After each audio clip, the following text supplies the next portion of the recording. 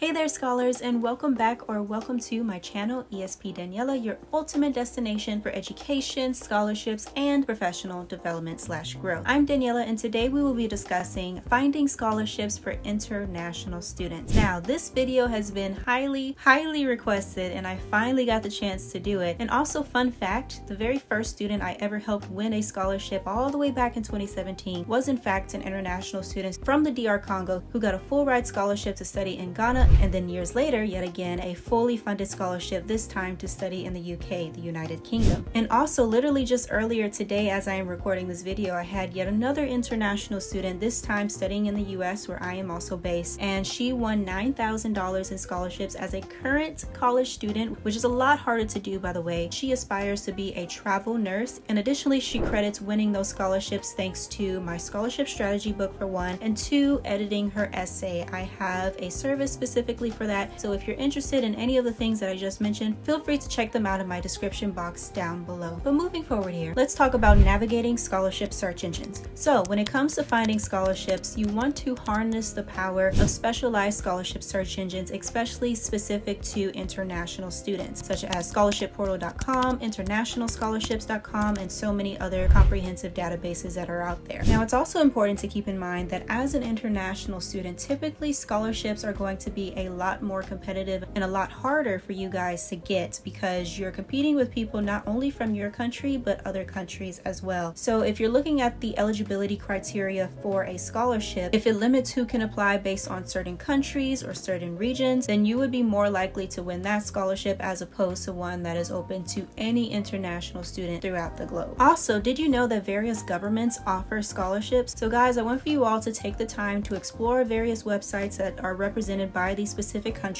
and see if they have programs that you can apply to. Some programs to consider include the Fulbright program, the Chevening Scholarship, and various others, and these are all specialized for students who want to pursue their education abroad. But also, please do not limit yourself to only those scholarships mentioned earlier, because they are some of the most highly competitive ones. They're some of the most well-known as well. So if you want to drastically increase your chances of winning scholarships like so many of the students I have mentored over the years, then highly consider checking out my book or my program titled The Scholarship Algorithm, which details my step-by-step strategies to winning 30 scholarships between undergrad and graduate school, as well as how I have been able to help so many students from various study concentrations across the globe win as well. Now, moving forward here, another unique experience to consider are cultural exchange scholarships. These programs foster cross-cultural understanding and offer opportunities for international students to study, teach, and conduct research abroad, so feel free to visit organizations and websites like afs.org and so forth. Now, this next resource is where I highly consider you mainly focus your scholarship applications with, and that is professional organizations, so those relating to your study concentration. See, these organizations often provide financial aid to international students pursuing careers in specific industries, thus lessening the competitive pool since you won't be competing with other study concentrations. And to find many of these international associations based on specific industries, simply go to this Wikipedia page, then from there use Control F or Command F on your keyboard to automatically navigate keywords relating to organizations to your study concentration / career field. Then from there, go to their websites each individually to see if they have scholarships, which oftentimes they do, and if not that, they might have internships, fellowships, or some other opportunity that you might be able to benefit from. Now, next up, we have scholarships that are offered by various universities that are also specific to international students. So when you're on a school's website, take the time to visit the International Student Services or Financial Aid portal of their website to explore these opportunities, and also look up online which institutions offer more generous financial aid for international students in comparison to other schools. And as a bonus tip, when you are doing this, make sure to not only look at the average scholarship amount, but also in relation to that school's overall cost of attendance for a specific year, because like let's say a school is offering a $50,000 per year scholarship for students, but per year overall to attend that school, the cost of attendance is like $80,000. So you'll still have to figure out how you're going to be paying $30,000 per school year. So make sure to also keep that in mind. Additionally, when it comes to scholarships, really try to focus on those that are for international students with a very unique background. So as an example, let's say you are a refugee from a certain country. I actually had a student who was in the same exact situation. He was from South Sudan, and he ended up being the first Black refugee to win a full scholarship to study at the American University in Cairo, Egypt. So if you have any sort of unique circumstance, there might just be a scholarship specific to you. Also, if you are wanting to study within the United States, I highly recommend looking into scholarships that are offered on bold.org. So the student I mentioned earlier on in this video who won $9,000 in scholarships after studying my book and after editing her essay, 2 of the scholarships that she won came from bold.org. So definitely consider them. Now, one thing about bold.org is that when you initially sign up for it, it'll ask for your prior high school, and it only has like a very limited registry of high schools that they have listed. So if yours doesn't pop up, you'll probably have to contact their email so you can still make an account despite that. And finally, I want to encourage you guys to negotiate financial aid, whether that's negotiating the financial aid package that's offered by a specific school you're wanting to go to, or negotiating to be eligible for certain scholarships that you're almost completely eligible for. So as an example of this, I won several scholarships that I was only 80 to 90% eligible for, but because I was so close, I took the time to email those over the scholarship and ask, hey, can I still apply? And they responded with either yes or no. And if they responded with yes, I ended up actually winning those awards. So if you find yourself in a situation of where you meet the GPA, you meet all the other criteria, but then it says you have to be like a US citizen or whatever else, well, email them and ask, hey, even though I'm not a citizen, I do happen to be studying within the country. Can I still apply for this scholarship? And they may say yes, they may say no, but it does not hurt to ask. Now, in terms of negotiating your overall financial aid package, you really want to advocate for yourself and make a case for yourself. So if you don't know how to properly go about this, I actually have a free template linked down below within my financial aid toolkit, as well as so many other resources, even those specific to international students. Anywho, there you have it. Thanks for watching. Follow my socials if you haven't already on Instagram and TikTok, and give this a thumbs up and share it with somebody you know.